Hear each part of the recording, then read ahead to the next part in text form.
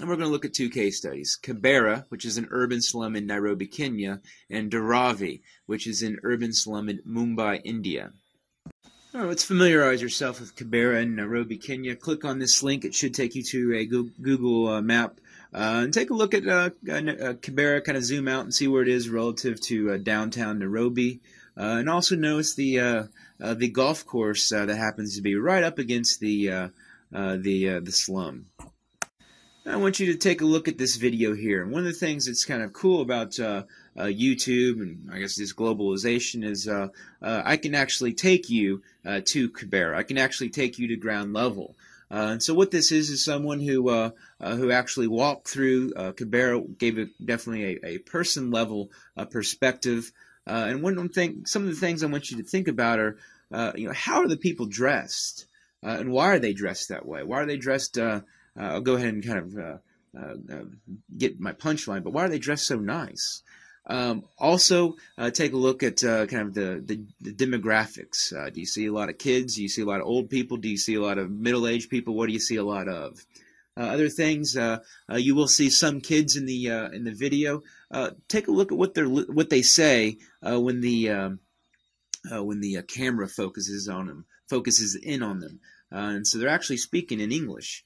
Other things to think about at the end, you'll notice the train, and so that kind of goes along with other things we've talked about earlier in previous discussions.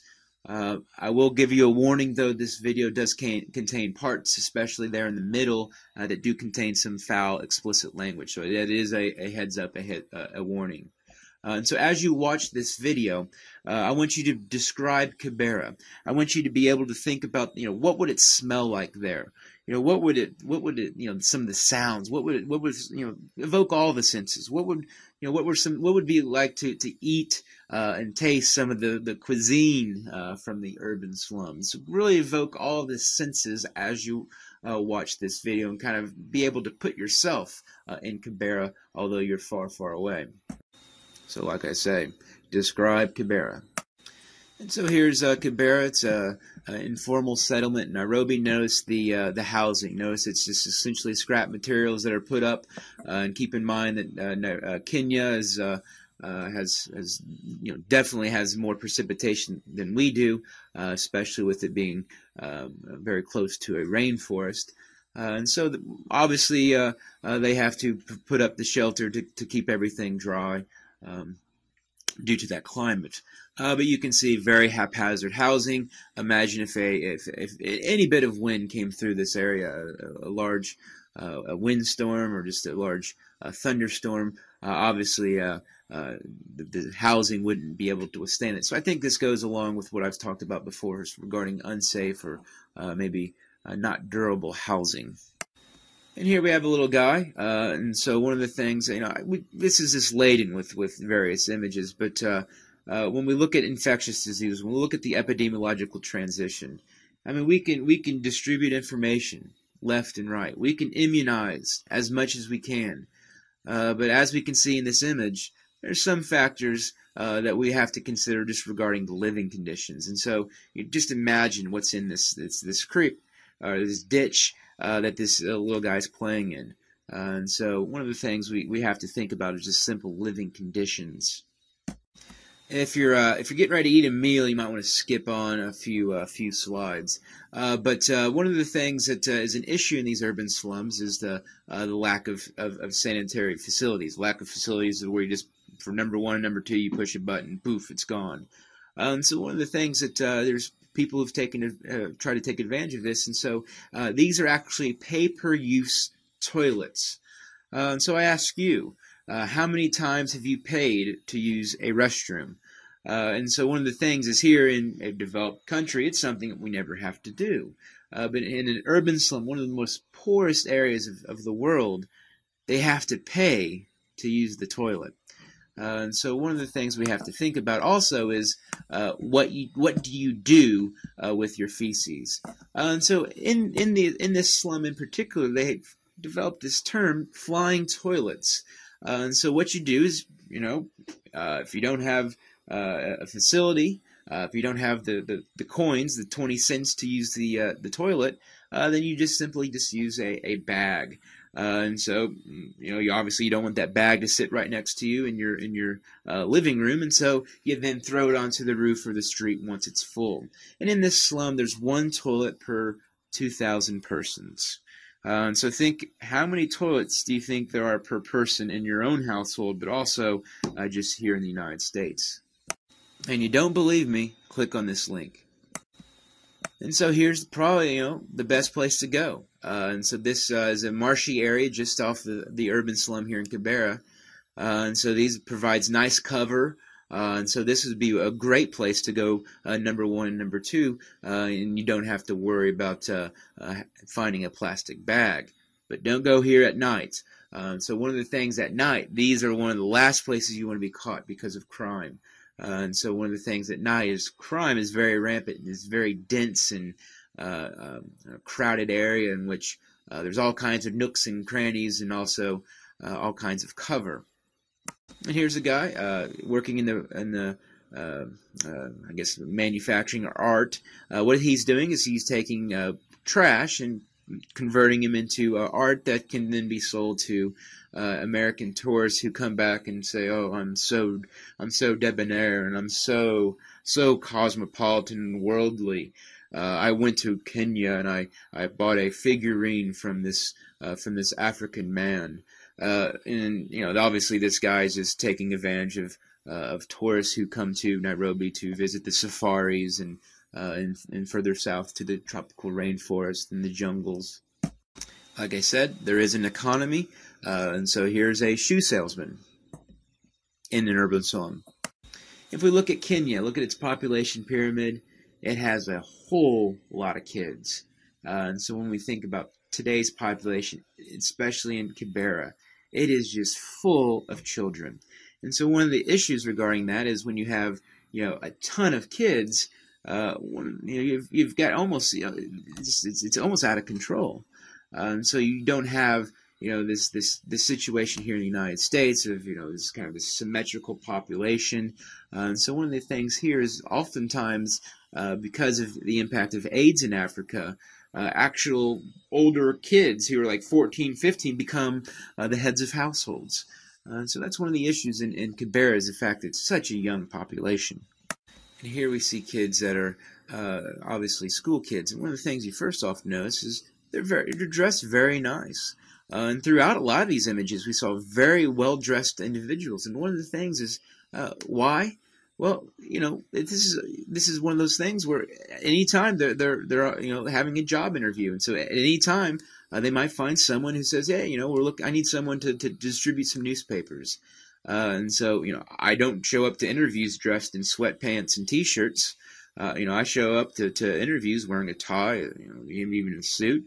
I certainly don't teach ever in a suit, but for that interview I sure do. And so one of the things you see is you see very well-dressed individuals because they never know when that next job's going to come, especially with the large presence of the informal sector of the economy. Let's move on to Mumbai, India. Mumbai, India is also known as Bombay, and so it's one of the largest cities in the world. We zoom in to this area within the red box, and we'll see our next urban slum we're going to look at. All right, click on this link, and it'll take you to a Google Map image of Dharavi in Mumbai, India. One of the things you'll note once you look at that, you've got Dharavi here kind of in the south central of this image, but this red circle is illustrative of the Bandra Kurla financial complex. And so what this was a large urban slum that was essentially raised by the government. And so one of the key issues regarding these urban slums in developing countries is they're often in kind of these areas that aren't really controlled anywhere. The government really, it's obviously Indian land, but they're not there, it's not zoned, it's very much informal, and so it's essentially just squatters where people just squat and they just together all kind of just claim this area as their home. So at any time, because they lack tenure, at any time the government can just come in and say, all right, all you people got to go. So that's what they did here in India. And so they removed that urban slum population, and so all that did was increase the population even more so here in Dharavi, on the other side of this little marshy river area. And here's the Bandra Kurla complex, a planned commercial complex. Kind of the idea it was going to be a growth center that that would attract many foreign multinational corporations. And it's kind of redundant, but multinational corporations, for example, Citibank, which we see here. So the idea that this would become very much the international business and financial center hub for India, but much of South Asia. And so they just wiped this out, trying to attract multinational corporations to that land. And so here's Dharavi. So let's take a closer look at Dharavi. There's a visual perspective. You can see a little bit sturdier housing, a little bit nicer housing than what we saw in Kenya, but still we see a lot of corrugated steel, tarps, but definitely a little bit sturdier business or building structures. And so one of the things we'll talk about here is, you're likely to find cable television, you're likely to find electricity here in slum. In fact, you're likely to find people who actually are here in the United States going to school who are from this neighborhood. So one of the things we kind of have in our fixated in our heads is that they're just poor, uneducated, or they're all just a bunch of poor, uneducated individuals, which is definitely not the case. If we look at Dharavi, it's an informal settlement in Mumbai. It's about 500 acres. So to illustrate how dense, how crowded this is, I did some research. And I found out that IUPUI's campus is also about 500 acres. So they're both about the same size.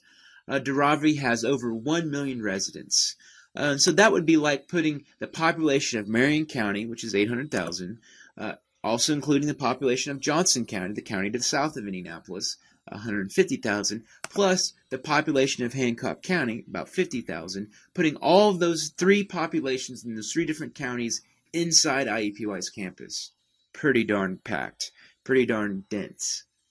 And here's an example of how they try to live wherever they can. And so here you have this kind of this monolith, this rock that has kind of been able to withstand weathering and erosions, and it's you get all up along the cliff. You got people trying to habitat that little sliver of space. And here there's a large, thriving economy. And so one of the things is this is the Dhobi Ghats. And so here these are this is an area where people do laundry and provide laundry services for a lot of the super wealthy that live nearby in large condos that overlook the Indian Ocean. So you have super wealthy individuals that actually prefer their laundry done by these individuals here because they believe they do such a darn good job and it's handmade, it's hand done, and so forth. Here's a snapshot inside the slum. One of the things is, it looks pretty sturdy. You have individuals who have kitchens and so forth. But it is very, very, very close quarters. And one way to illustrate this, if you taped a box out on the floor wherever you are, and that box is 7 foot by 8 foot, that would be the per person amount of space that each person would have. Let's make this a little bit more realistic. Double that. So let's make it 14 by 16. Considering that if you notice in those previous images, a lot of these places are 2-story.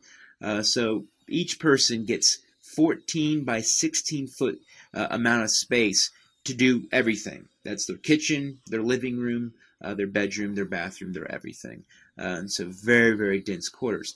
But this is what they grew up. This is what they're used to. And so when we look at, crowded, what they know to them isn't that crowded. It's what they know. It's what they grew up. It's part of their culture. But what we think is crowded, maybe completely different.